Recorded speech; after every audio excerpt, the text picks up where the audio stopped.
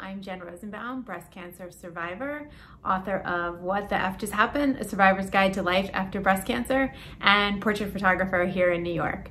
I'm really excited to talk to you guys today a little bit more about my surgery that I had 2 weeks ago. I've gotten a lot of questions on Instagram. How did it go? What can I expect? If I'm gonna do it, how do I make the decisions? All of that. So today I wanted to share with you guys a little bit more about my experience and what you can expect when you have your ovaries and your fallopian tubes out, because that is what I did.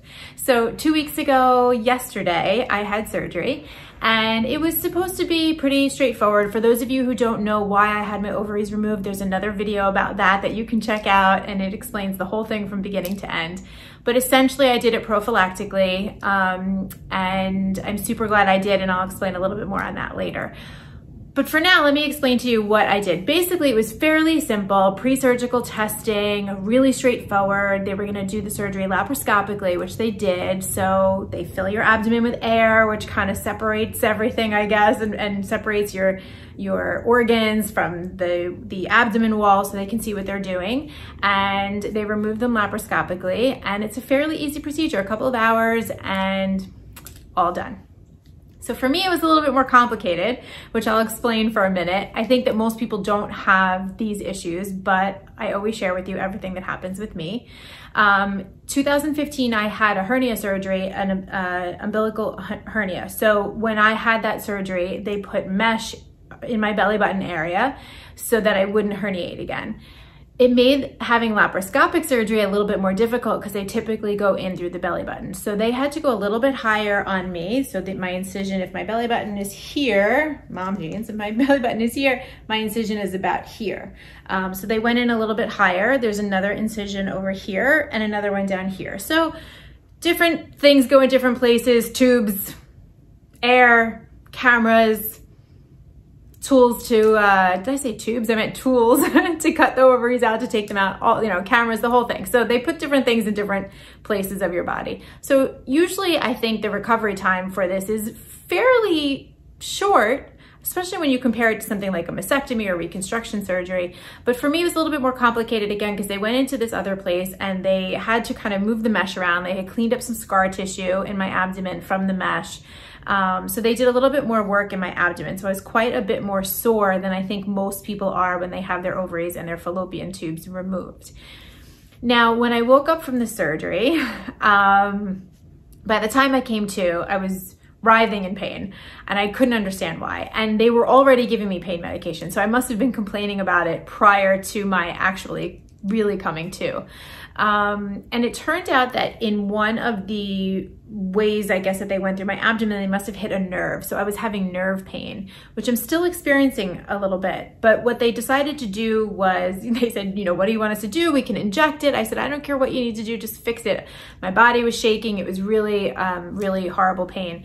So they ended up taking a needle, sorry for the squeamish out there, taking a needle and putting it into the incision in this one and then another one over here, and just putting in a numbing agent that would calm the nerve down and help me with the pain. And it worked within a few minutes and it was a huge relief. Over the course of the 2 weeks, it got continuously worse from that point. So yesterday, at my 2-week follow-up, I had another injection from my OBGYN or my GYN surgeon to help me, again, numb the nerve and calm the pain down.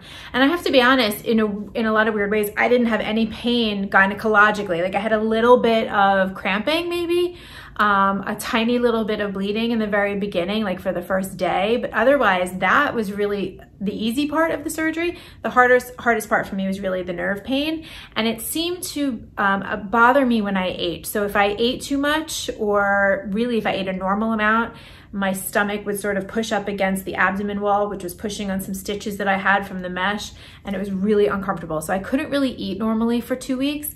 But again, the nerve pain, the eating issues, I think that that's very uncommon, and I was probably the exception, not the rule. So I wouldn't say it was anything to be specifically worried about or to use as a reason not to have the surgery. I'm super glad that I did it.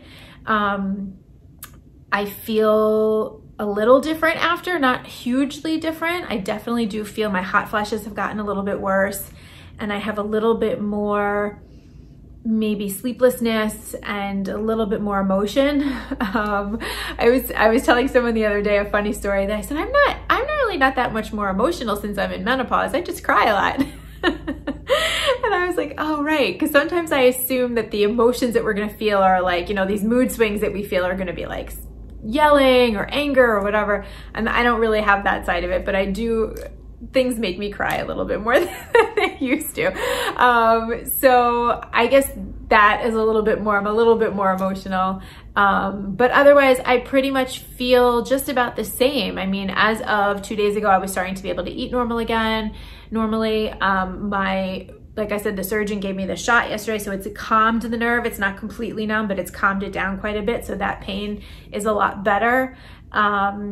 So I'm starting to feel like myself again. I will say the one thing is I'm really tired. I didn't experience this amount of exhaustion with my mastectomies and my reconstruction surgeries even. For some reason I am feeling very exhausted. Now it could just be life. I have a lot of things going on in my life right now. But I do think a lot of it is just an adjustment, the body just adjusting to not having the ovaries anymore. It's different than an adjustment to not having breasts anymore. Even though I was on Lupron and I was already in menopause, my ovaries were still creating estrogen. So I think not having that estrogen has been a little bit of an adjustment for me, but nothing super dramatic. And again, I'm feeling pretty good and I'm really glad that I did it.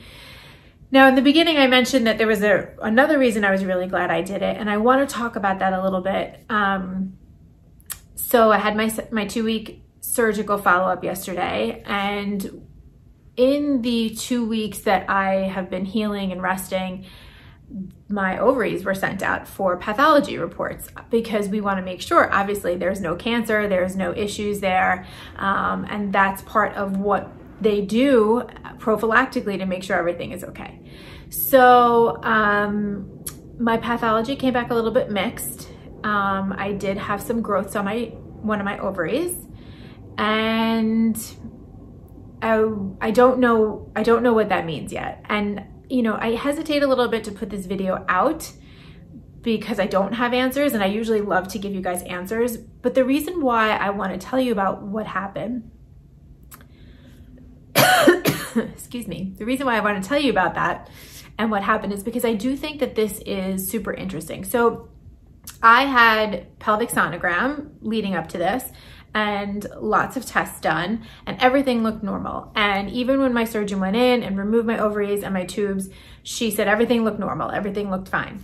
So it turned out on my left side, I did have 3 different growths on that side. And there's names for them and there's medical terms and all these things. I'm not going to put them out just yet until I have a little bit more information. But the point is that those are now being sent out for staining to see, obviously, if they're benign or malignant. I really do feel in my heart that they're benign, so we're just gonna roll with that and think positively and try not to stress too much. But what I really wanna tell you guys today is that this is really life after breast cancer, that things can just get you at any moment and you have no idea. And it is part of the reason why we live in fear. You know, I had no reason to expect that anything was growing on my ovaries or that I had any pathology that was going to come back abnormal. So it was a little shocking yesterday, and it rattled me for sure. I had a really tough day. I had a little bit of like, I don't know if it was a PTSD reaction or it was a little bit just anxiety, and I really had to kind of control that.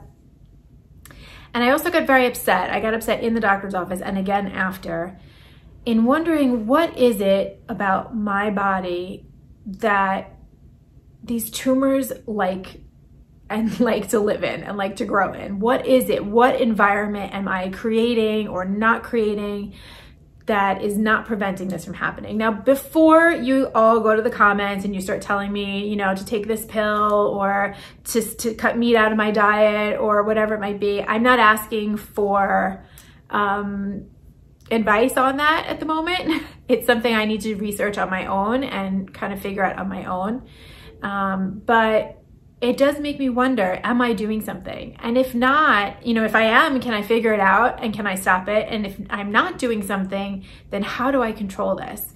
Am I always gonna be at the whim of, you know, these tests and these scans, and is this gonna be the rest of my life? So, you know, in a way it already is going to be the rest of my life, but I was feeling yesterday that I really was ready to just be normal again. I just thought that this was my next step to normalcy, and that I was just gonna be normal, and I would go to the oncologist once a year and everything would be fine for a long time. And that was really my positive wishful thinking.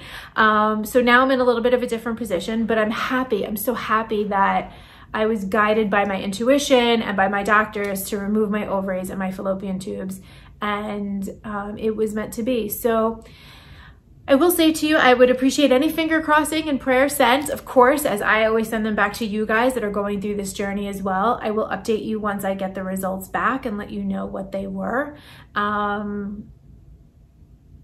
I think it's a fairly easy surgery overall. Oh, and by the way, when they, one of the things I forgot to mention was when they pump you with air, that's the painful part. So the first few days you get a lot of shoulder pain, like collarbone, shoulder, arm pain from basically the air throughout your body, but that dissipates over about 48 to 72 hours.